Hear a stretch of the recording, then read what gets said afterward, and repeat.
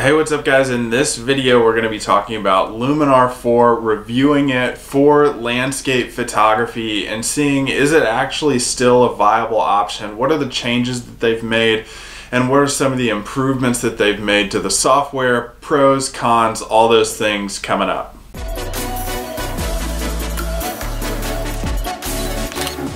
Hey, what's up guys? Thanks for joining me for this video. And I've been using Luminar 4 for a few weeks now, and I've had to get my hands really deep into it to see what are some of the changes that they've made, my thoughts on it. Is it a viable option for you as a landscape photographer if you want to ditch those subscription plans?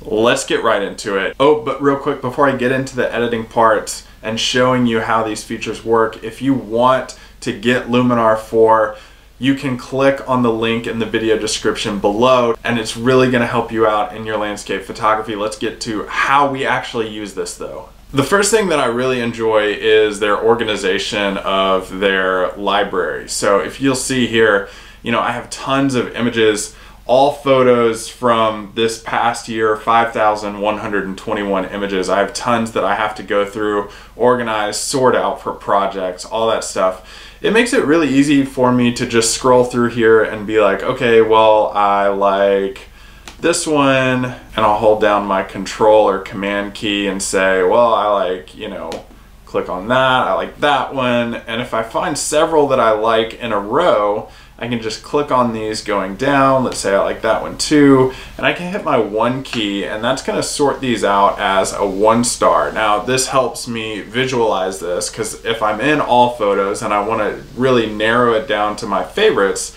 I can go to all photos here and I can go to 1-star or more, and it'll organize those out for me, and you'll see all my 1-starred images that I have here that I've either not edited yet or worked on already. Or what I can also do is, speaking of favorites, if I want to narrow this down even more and say, wow, I really like, some of these other images that I have here, let's say this one of the blue heron in fall, I can click on this little heart down here. Let's say I like this one too, and this one. And what that's going to do is allow me to subcategorize these into some of my favorites. So I can come over here and click on favorites, and now I have all of my favorite images showing up in this folder. The organization really helps me as a landscape photographer keep my projects in line. If I want to make a completely new subfolder, or if I just want to favorite or star things out, it allows me to do that and organize my trips, organize some of the things I've done, and know, okay, I shot this in 2019. I can scroll down here, go to 2019, click my down arrow, and see every single month that I went out and shot and what photos that I took in each month. That really helps me a lot, and I love that feature in here. What about the editing part of Luminar 4? Let's get into that. Let's work on this image here. This is an image I shot in Florida, and it just has a really cool sky. I like the composition, how it just kind of runs down into the rising sun down here. What are the editing tools that are most powerful in Luminar 4, and what can we use to really enhance our images? So right off the bat in the editing window, we can see the histogram here, representation of all the color data that's going on in this image, and you can honestly see right off the bat some of the changes that they've made in the organizational features of their editing menu. So we have layers, canvas. This is going to be your tools like crop, spot removal, or just subject removal. And then we have all of our edits down here, and essentials, creative, portraits, and pro. Now these are sectioned up into basically like little subcategories within each of these. Honestly, I wasn't a huge fan of this right off the bat when I opened it, and it really deterred me for a little while until I started getting into them and learning the menus. I know when you open a new software, use a new piece of equipment for landscape photography, can seem overwhelming, or you just want to go back to what you were using, but learning those things and really trying to dial in the best way to use them will help you become a better landscape photographer. I've really come to like this style of menu after using it for a few weeks.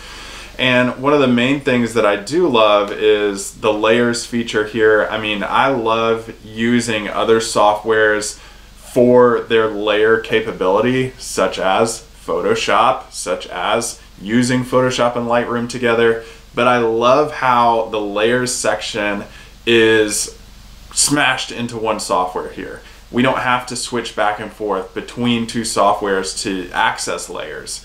We can easily use them all in one here, and I really enjoy that, and I really appreciate that from them.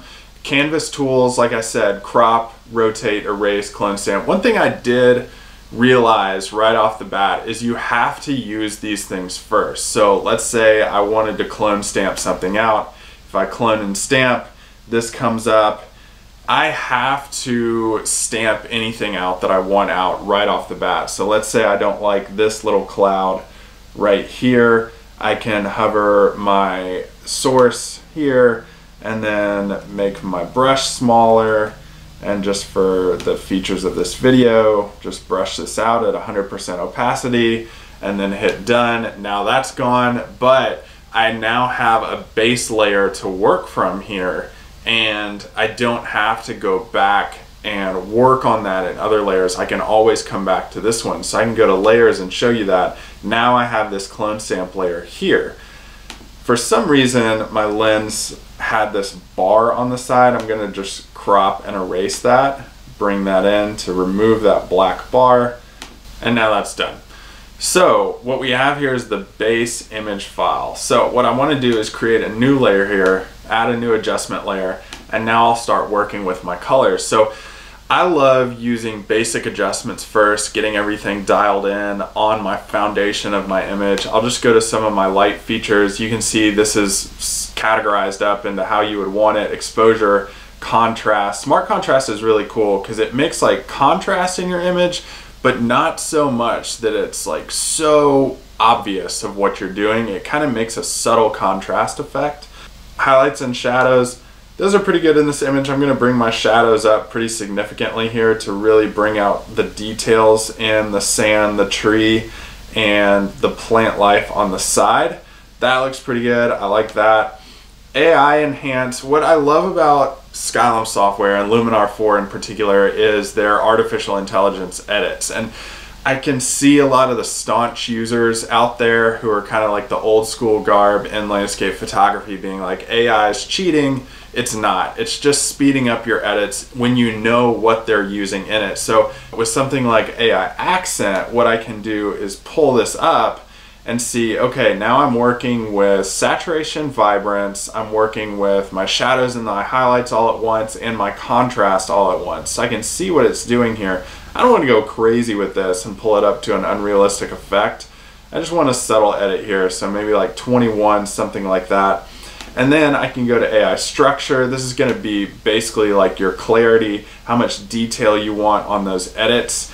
And that's pretty cool. I like the AI features because it helps me make faster edits, but also more professional edits. And I really like that. It kind of removes some of the guessing game for a lot of photographers who are like, well, is contrast going to work here? Is vibrance or saturation? It's kind of like this all-in-one slider that you know is going to make your image look better. So color, obviously saturation and vibrance here I'm going to increase like I would in any photograph, but I love advanced settings within these edits too. So I can click on advanced settings and subcategorize all these colors here. And each one of these options like color, light, AI enhanced, they all have the advanced settings edits on them.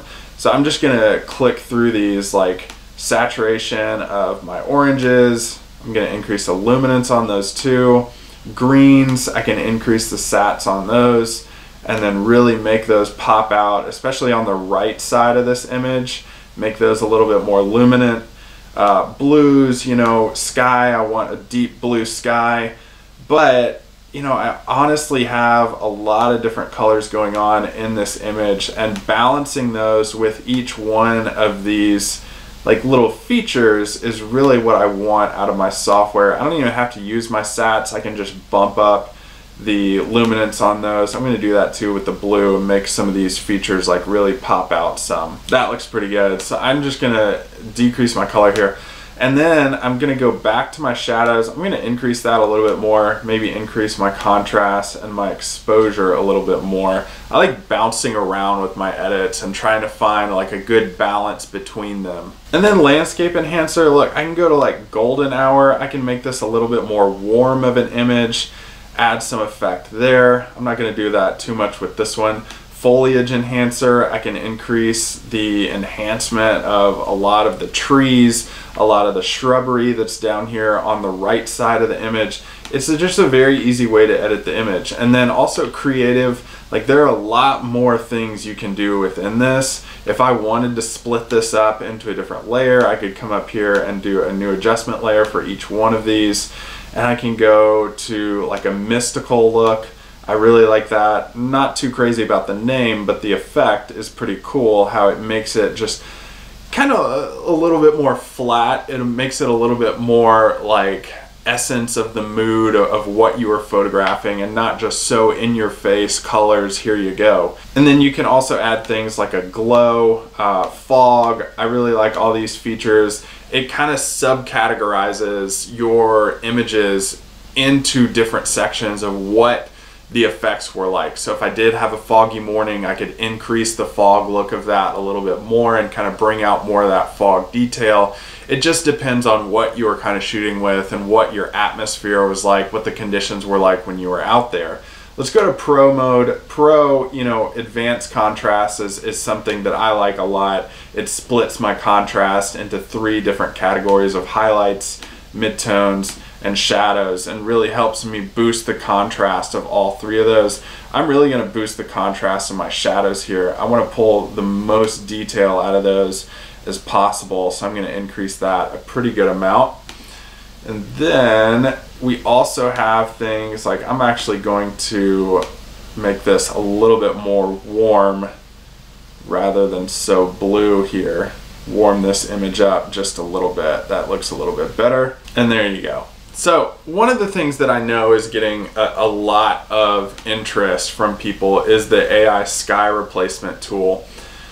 Look, the AI sky replacement tool is a fantastic feature for certain situations. I personally am not a composite shooter. I don't like to add skies from one morning to a different morning's landscape. I don't really do that. It's not my style. I understand a lot of people do that, and I think that's awesome. I marvel at your creativity of landscape photography. That's just not really my thing. I can see how the AI sky replacement would be a tremendous way to use this tool and a tremendous way to use this for certain situations. Real estate photography, composite photography, portrait photography, all these things would be a great use of using this tool. So I'm not bashing the tool. I just think landscape photographers can be more creative about how to use that. So what you can do here is actually load in a different sky from that morning. So if you aren't a composite shooter, like taking different parts of different images and smashing them together, what you can do is use this for something like a lot of high dynamic range, where you take a really long exposure for your foreground and then take a quicker exposure for the brightness of the sky, and then put those 2 together from the same day. I can totally get behind doing something like that because it's a strategy that I've used before for my landscapes, taking it the same conditions, the same morning, just different exposures and matching those together. I think it's amazing you can use this tool in Luminar 4 because you used to have to do all of this and blending options and blending modes in Photoshop, and it took forever. I can just do one click of the button here and it allows me to do this really fast. I appreciate that. I enjoy that. I think it's fantastic. All right, I'm going to get off my soapbox now and continue on. One of the things I do think is most powerful here in my layers, I can go to add layer, add a new adjustment layer. Let's say I want to work on my color a little bit more. So I'll go to, you know, increase my saturation and vibrance a little bit more.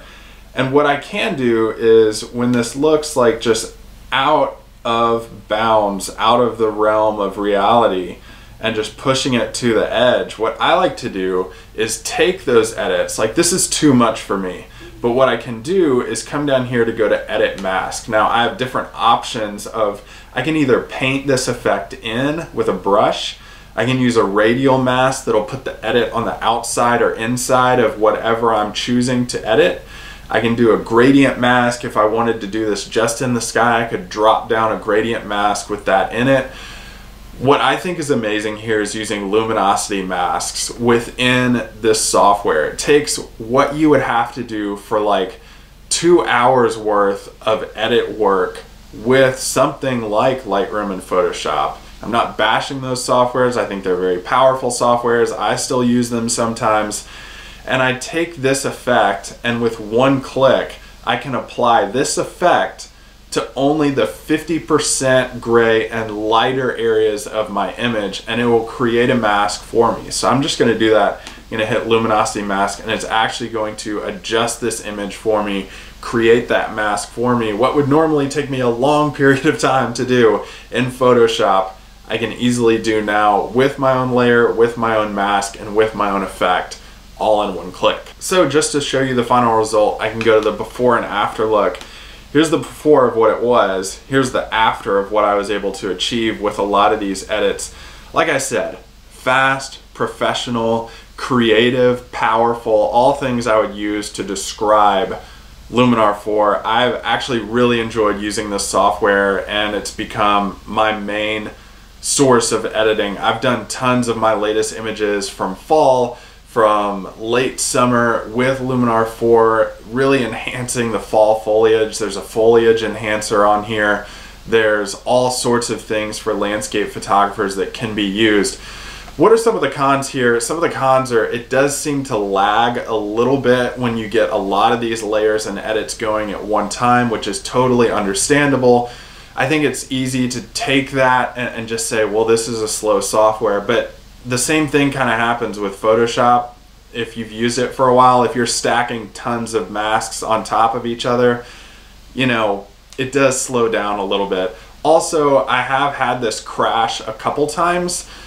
It's also fair to say I've had Lightroom crash more on me in the past few months than it ever has. I've had Photoshop crash. I mean, even editing videos like this one, I've had Premiere Pro and After Effects crash several times. So saying that this crashes isn't really a fair review or assumption of it, because every software crashes. It's just this crashes too. So just don't discount this because it crashes, because all other softwares crash as well. Some of the other cons here are that this does not merge something like star trails. I do star trails a lot for my photography. You know, this does not do that. It doesn't have the power to do that. I'm still gonna have to use Photoshop to do that. I think some of the night photography is limited on this. While you still can do like a Milky Way edit with this, some of the other night photography features are a little bit limited.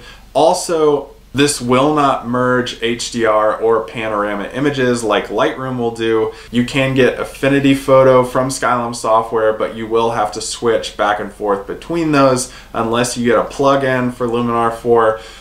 But all that to say, I do think in the future they need to do better on their speed. I think in the future they need to add this pano feature for landscape photographers, easier HDR feature for landscape photographers.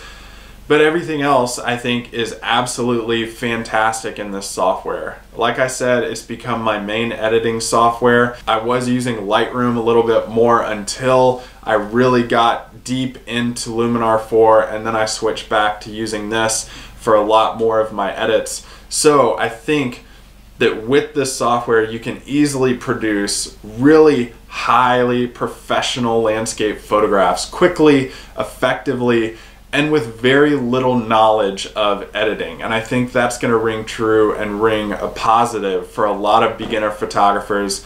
I do highly recommend this. If you want a link for Luminar 4, you can click on the link in the video description below for that. Thanks so much for watching, guys. I hope you like using Luminar 4 if you decide to get it. But thanks so much for watching this channel. You can subscribe for more videos on editing or in the field photography.